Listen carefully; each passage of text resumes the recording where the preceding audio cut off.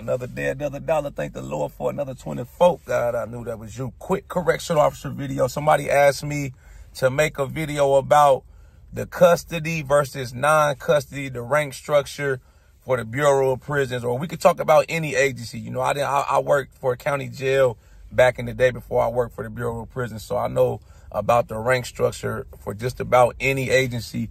You know, basically most people coming off the street, if you never worked in corrections, obviously most people are going to start as a CO. You know, you usually stay as a CO for your probationary year. Once you're done with your probationary year, most places, which is about a year, at least for the Bureau of Prisons, it's like a year.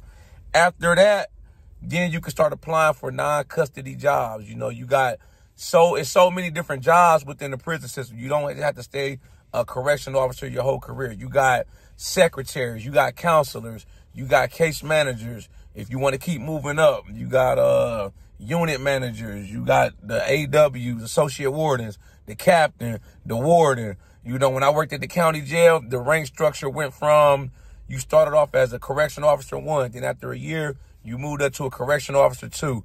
Then you were able to apply to be a corporal. That's like a mid-level supervisor. You would be like a supervisor on night shift or evening shift or on the weekends. After that, you can apply again to move up to be a sergeant. That's like an upper level supervisor. You know, they usually work during the week. Some of them work during the midnight shift too, though. You had a night shift sergeant, second shift sergeant, you know, mainly during the day shifts too. And then after that, you can move up and be a lieutenant. You know, that was like the captain. That's the equivalent of a captain where I worked when I worked the county jail. It's so many different jobs. You got food service, you got landscape, you got the facilities officers. You know, they work in the warehouse. They in charge of all the packages and deliveries that come into the prison. You know, depending on your education, that can help you with applying for certain jobs. Certain jobs, you have to have a degree to even apply for. Like if you want to be a case manager, you got to have a degree to get a case manager position. A lot of stuff is just like you have to play politics, and it's like how you work on the job, how you function on the job, what your supervisors think about you. That plays a big role, because when you put in for these jobs, especially for the Bureau of Prisons, you know, the warden, he's the one that makes the final determination on who gets the job.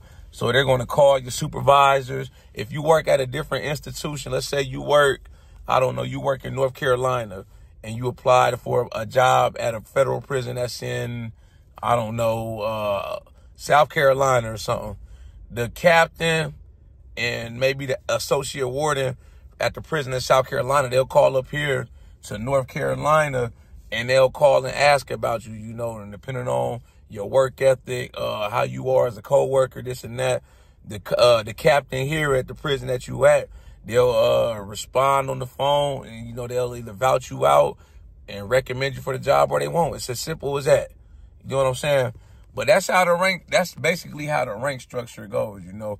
Now, when it comes to getting different jobs, you have to weigh the pros and the cons, you know, as far as non-custody versus being in custody, staying an officer.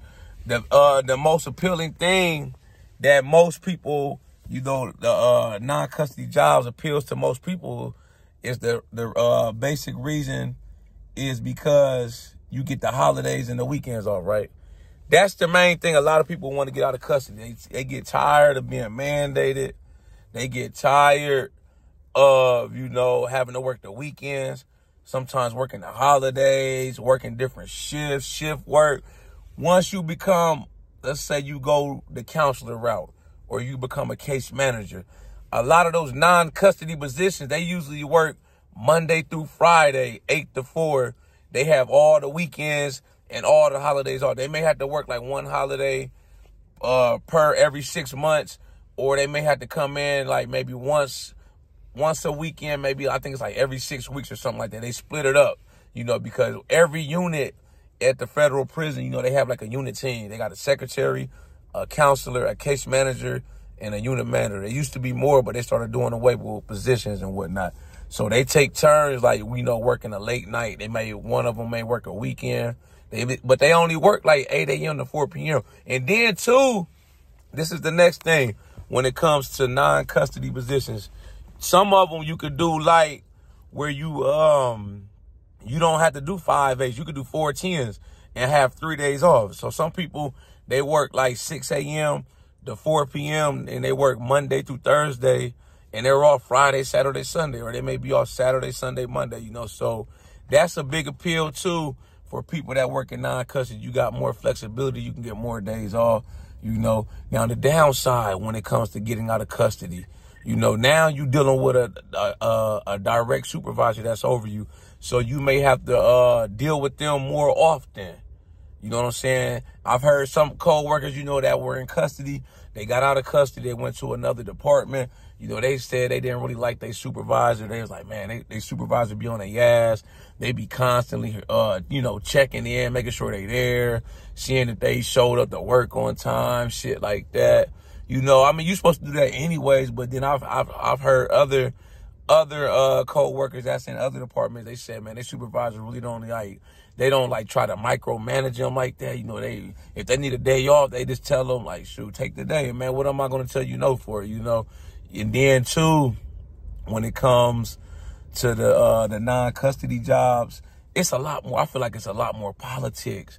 You know, just because you probably got to do a lot more meetings. You got to be in people's faces more. The thing that appeals to me as far as being a CO, you know, if I decide to stay the officer route the rest of my career, is a lot of times, you know, you just be on your unit. It just be you and the inmate. So you be by yourself. You can kind of run your unit how you want to run it. Stay out the way. If the lieutenant, the sergeant, whoever, the warden, they come do their rounds on the unit, they usually only there like 5 minutes and they gone. You know what I'm saying? So that's what appeals to me about being an officer. Yes, it has its ups and downs.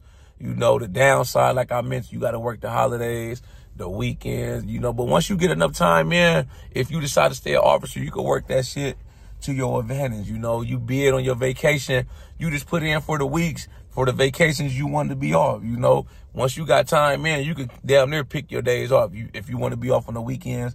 See, I've been on the same post for like 5 years straight now. So, you know, I work night shift, but I'm off Sunday, Monday. So it's like having the weekends off. I get off Saturday morning at 8 a.m. and I don't have to be back at work till Monday night. So, you know, I got the weekends off. Then I got a whole Monday, you know, I could do shit that I need to do during the week. If I got a doctor's appointment, I got some kind of, some shit I need to schedule, have somebody come to the house to look at something. I always tell them, come Monday, you know, all my doctors and dentist appointments, I schedule on Monday because I know I'm going to be off on Monday. That way I ain't even got to worry about seeing if I can get a day off, this and that. So you got to weigh the pros and the cons, you know, as far as if you want to go the custody route or if you want to stay in custody or if you want to get out. A lot of people always hear them say, man, whatever you do, try to get out of custody, try to do another position, get into another department as fast as possible. I'm like, shit, I mean, yeah, but then you got to think now, you got a lot of people that, most of the staff that work in a prison are correctional officers, you know. So, I mean, a lot of people end up doing their whole career as a correctional officer. You know, I've been a CO 13 years, you know, and it's still good to me. You know, I don't let the job, like, get to me. Some people, they just, like, let this shit stress them out.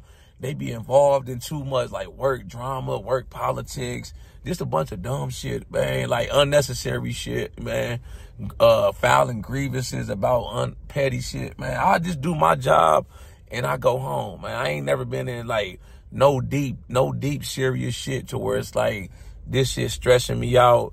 I said, I need to find me another job ASAP or quit prison altogether. I'm like, this shit is so easy, bro. It's like, you literally come in here, you like an overpaid babysitter, man, working inside of a prison, you know. All you do is, most of the time, is just sit there with the inmates. You go do your rounds, some cell searches, and go sit back down. If ain't nothing going on, ain't nobody in there fighting, getting high, trying to kill themselves, this shit gonna run itself, man. Prison gonna be prison at the end of the day. Some people just try to make it more than what it gotta be. They try to goddamn do too much, man. Go sit your ass down. You in the way. That's all you got to do. You know, whether you decide to stay a CO or whether you decide to go the non-custody route, all this shit is easy, man. It's like the job is too easy. The money we make is too good, man. Like, some people, they just, I don't know. It's like they get in their own way. They don't even know it. They in their own way. You know what I'm saying? Like, just let this shit run itself. Do your job. Control what you can control. You know, some people, they get in their feelings. You can't get in your feelings when you work a job like this, man. You can't take nothing personal. If you get passed over for a job promotion, just put in for some other jobs. You will get some shit eventually. If you really want another job, just keep putting in. They can only pick one person. You might have been fucking 50 people that applied for the job. You probably wasn't the only person. Somebody may have been more qualified for you. They may have had more time in than you. They may have knew somebody or knew something you didn't, man. You know, it just is what it is. Y'all like this video, make sure you subscribe to my channel at The Ghetto Bodybuilder.